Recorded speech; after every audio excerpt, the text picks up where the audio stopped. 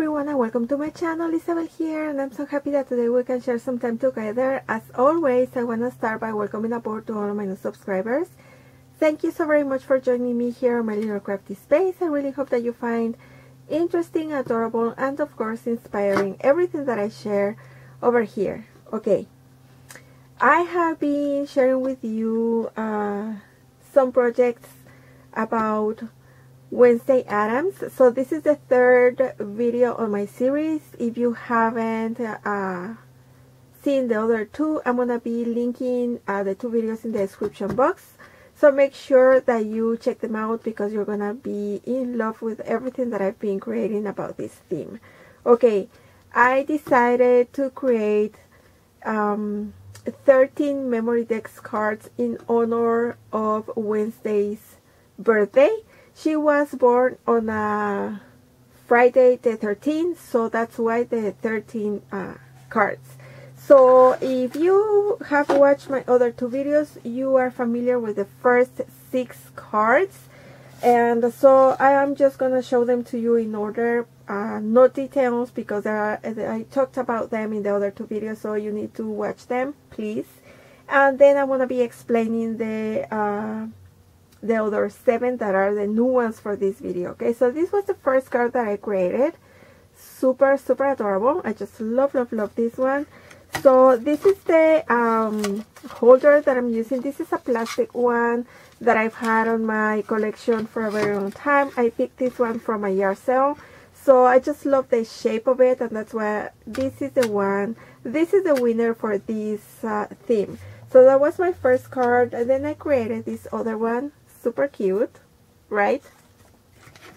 And I just have a lot of fun creating these little cards because they are so cute, and I just love the size, and you get to create in any color or any theme, and they are so much fun. So this is the third one, and then this is the number 4.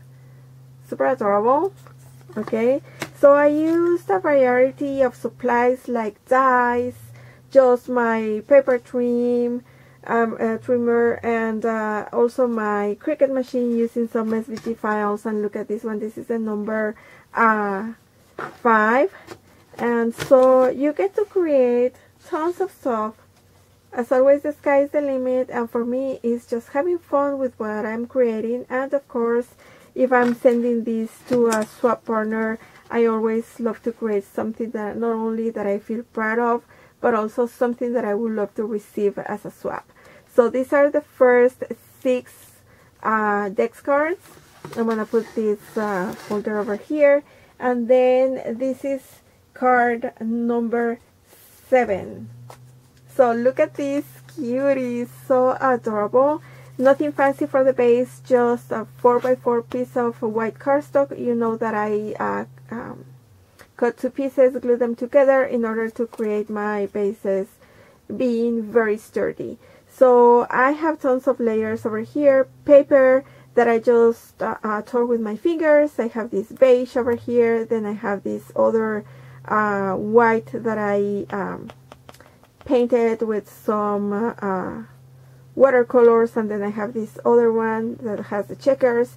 I have these puffy dots in both corners, and then I created this A for Addams, and this is regular white, let me see, yes, regular white cardstock that then I colored with some watercolors and this gold paint, and I created this crest in my Cricut machine. And this cute Wednesday is a gorgeous girl, and this is the one that I used. This is one of the Christmas releases from some year. I'm not sure which year this was released, but look at her. So what I did is that I trimmed the hat, okay, and because of the braids, that's why I use this stamp. But super cute. Look at this, so adorable. I just love this one. Okay, so this is number 7, and then oops, sorry about that, I created this other one. Again, I used the Cricut machine to create the text card. I have half of a web over here, and I hope that you get to see that I have some like hot glue strings over here, like if a spider is walking around there. As I said the other day, I just can't handle spiders. I don't like them, they make me sick, but I can deal with spider webs as long as they are made out of paper. So what I did over here is that I used one of my crepe paper rosettes, super cute, and I used a Tim Holtz die for this one, and then I added this cute ribbon over here, once more these puffy dots over here, and I used my label maker to create the name over here and the image that you see over here. This is a polka doodles image. She's already colored. I just fussy cut it, and I think this card is super cute, right? So then I created this other one, again using my Cricut machine. This is an SVG file, and of course I had to include the thing. In the last series of last year, thing is a very important part of the story, so of course I had to create this card, and this is so cute. So what I did is that I used like this flesh color when cutting the image, and then I used black distress ink all around the edges, and then some chalk pastel over here, and again my label maker for beware of the thing saying, and this is super cute, right? So I think that this collection is just super cute. And here is another card, and again, nothing fancy for the base, just a 4x4 piece of white cardstock. And I use my Tim Holtz decal trimmer. If you see, the edges are like if you tear the paper with your fingers, but this is made with the trimmer, super cute. And then I use this plastic adhesive pocket, and these are the ones that you usually get on the Target dollars spot when going back to school time comes, right? So I use the Snap stamp that comes in this CC Designs stamp set, and I colored her with some watercolors, and this is made with a paper punch. This is a Martha Stewart punch for the leaves over here, and then I created some black flowers. And if you see the shaker beads this time, they are made out of paper, so this is super cute. Okay, so that is my next card. And then I created one of Wednesday's boots, super cute, and this is super simple. I found this image on the Cricut Design space, so I have two different colors over here because this boot is made with tons of layers and they're super adorable. I added once more this cute ribbon that I got from Michael's, and then I found these beautiful jammies at the Dollar Tree, and so I decided to decorate the boot with these because I think they look super adorable. Okay, and so if you see, I have different things, but because this is all about Wednesday, I decided to go with everything that reminded me of her. And this is my next card, super cute, oh my goodness.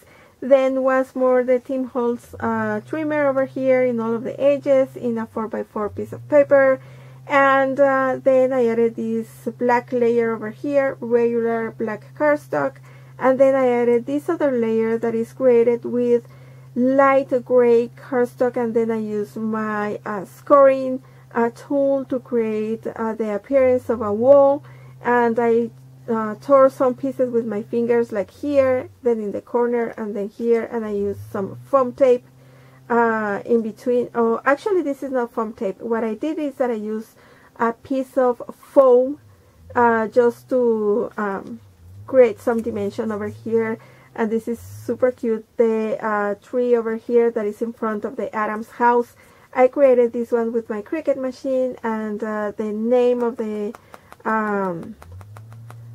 tree, I created this with my label maker. If you see, once more I'm using the polka doodles image, but this time I added some wink of Stella in her dress. So this is super cute. Very simple cards, as you can see, but they are super cute and adorable. And sometimes less is more, right? And my last card is super fun. It is full of a lot of details and stuff that remind me of Wednesday. For example, I have her typewriter over here with the W for Wednesday. I also have her cello over here, and this image comes from the Cricut Design Space. And then I added this picture of Mr. Poe over here, and I created the frame with my Cricut machine, and I added this gold paint to make it look like very vintage.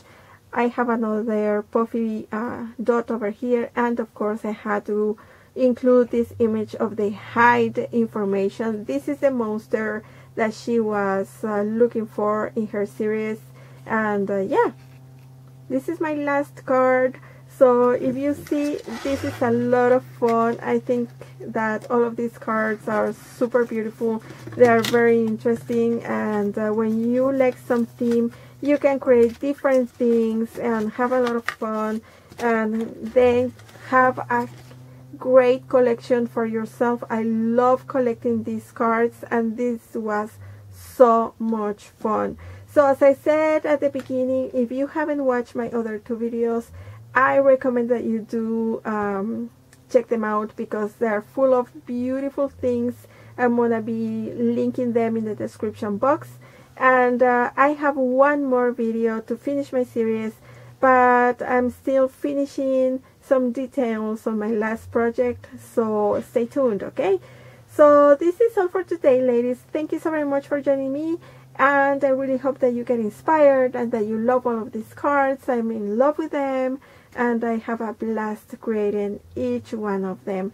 So I will be back very soon, but in the meantime, please remember to take care of yourselves, to always have a huge smile, and I'll be seeing you very soon, okay? Bye.